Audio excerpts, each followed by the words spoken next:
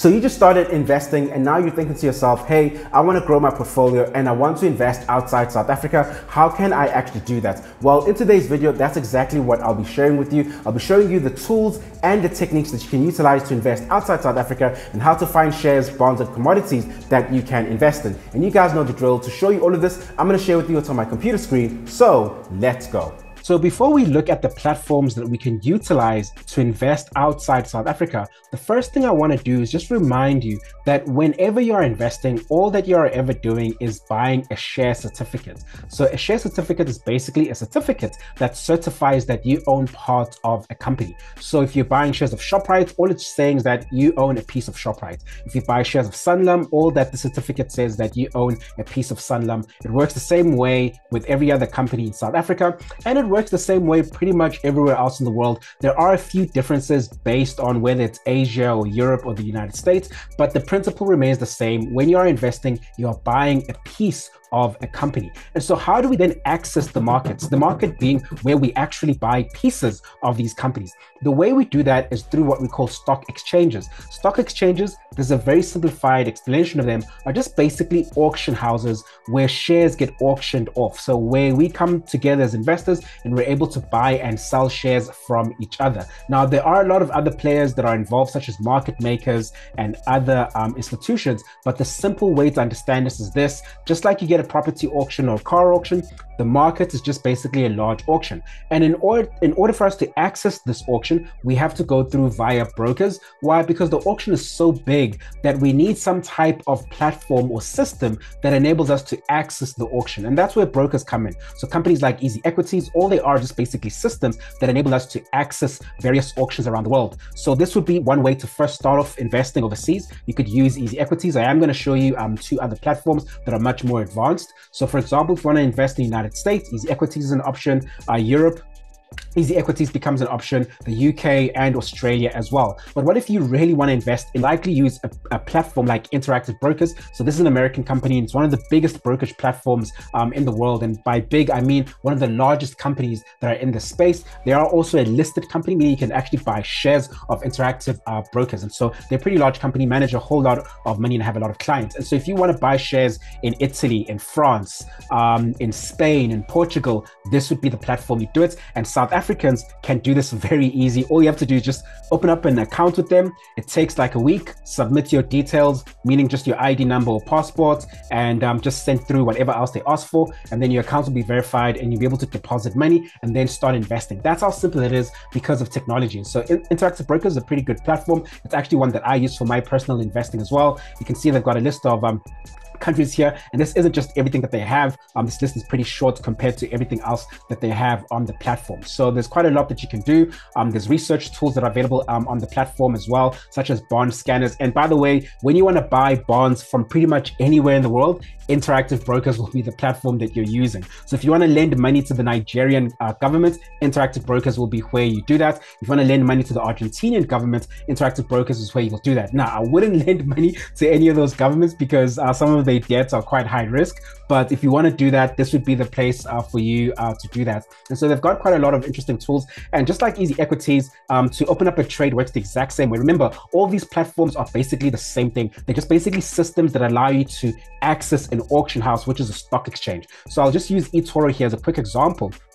If I want to invest, say, in other places around the world, eToro is another platform that I can actually utilize. You can see here they list the various exchanges that are available. So these two, the NASDAQ and the New York Stock Exchange, these are in the United States. London, Frankfurt, obviously, are in their own countries, Frankfurt being in Germany, London being in the UK, Sydney in Australia, Hong Kong being in Hong Kong or China, and then Paris in France, Milan, Italy, etc. And you can see the list of different exchanges here that are available. So if you want to buy shares in any of these countries or the shares that are listed in any of these stock exchanges, this is how you would do it. You could use eToro or you could use Interactive Brokers if it's something that's not available on Easy Equities.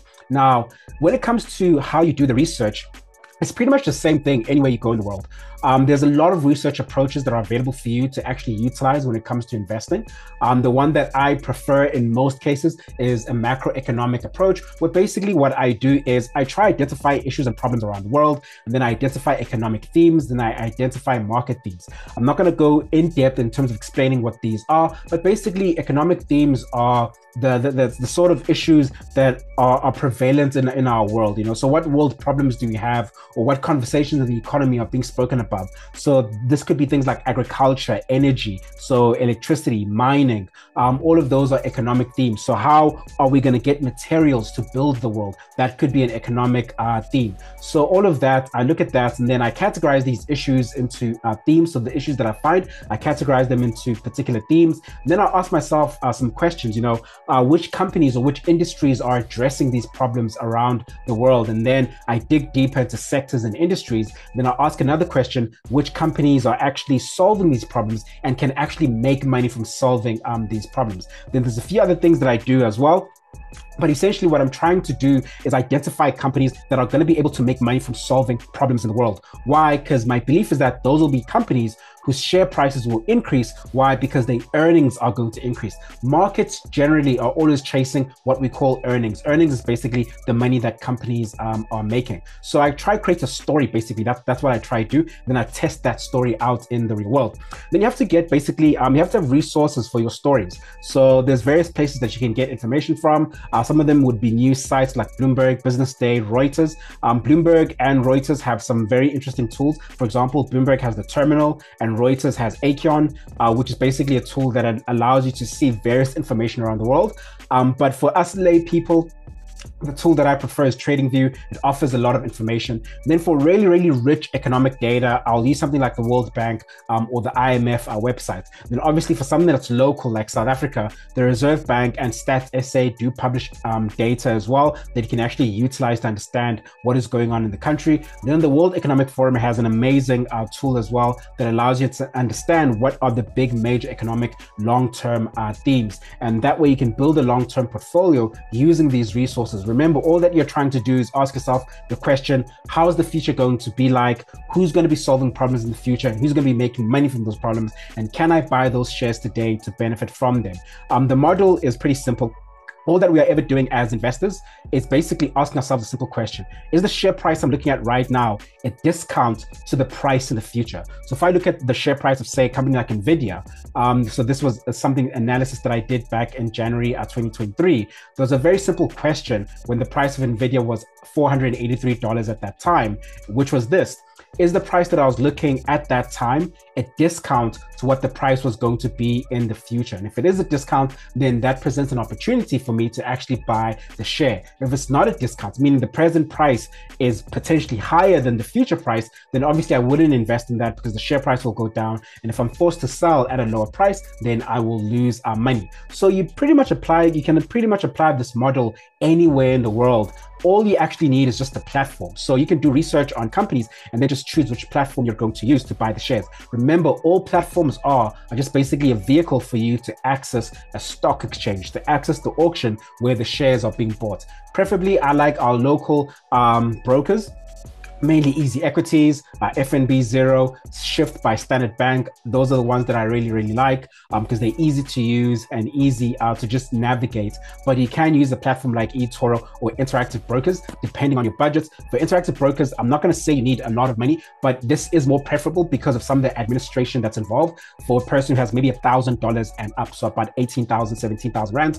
For eToro, you should at least have $2,000 and then you'll be able to use the platform. Or you can just use Easy Equities, which if you've got $1, you can actually start investing. Remember, the way that you buy shares pretty much is the same thing with every platform. All you're gonna do is find the share that you're looking for, and then you're going to enter the price that you want to buy it for, or you're going to make a market order, and then you'll go ahead and actually enter the trade. And there's always a buying price and a selling price for the stock. So the buying price is basically the price that you buy for. The selling price when you own the share would be the price that you sell for. So essentially what you always want to see is that in the future, the selling price is higher than the price that you paid as the buying price. Now I can go into details in terms of what the words ask and bid mean here, but I'll quickly just simplify it. All that you're seeing when you're looking at the buying price is the lowest price that someone who currently selling right now is asking for. That's why it's called the asking price. And then if you, let's say you're an owner of the stock and you wanted to sell it, the bid price is the highest price that you can get right now for the shares that you want to sell in the market. That's essentially what it means. But obviously, if you want to learn more, then you can click the link in this video, and then you can sign up for my Investing Mentorship program, where you'll learn a lot more about the in-depth intricacies of the market. But that's how you can invest internationally, guys. It's actually very simple. All you need to do is just open up an account with one of these platforms. It takes literally, for eToro, it takes a day. For Interactive Brokers, it can take about 3 to 4 days. In fact, eToro can take even faster. In fact, 5 minutes, but that's all you actually need to actually open up an account and then start investing internationally. Okay, great. Thank you for joining me for today's video. I hope you really enjoyed it. If you're interested in any of my programs, then click the link in my bio to either join some of my programs, or you can subscribe to my YouTube channel. Until then, guys, enjoy the rest of your day. Goodbye.